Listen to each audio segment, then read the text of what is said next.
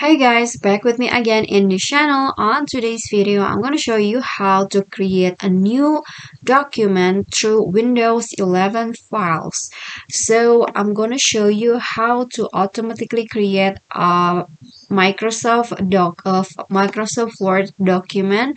So you just need to go to your file explorer, and here I'm going to go to documents.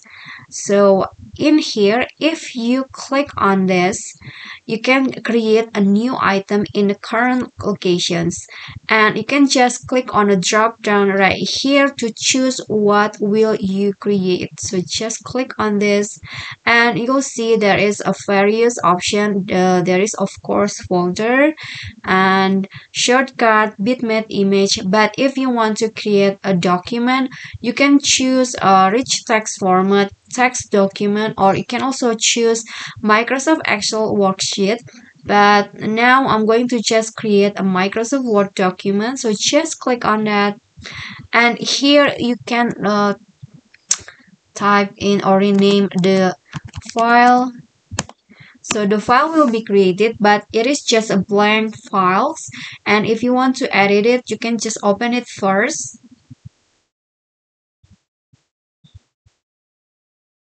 So you can just open it and you can just make some edit in here.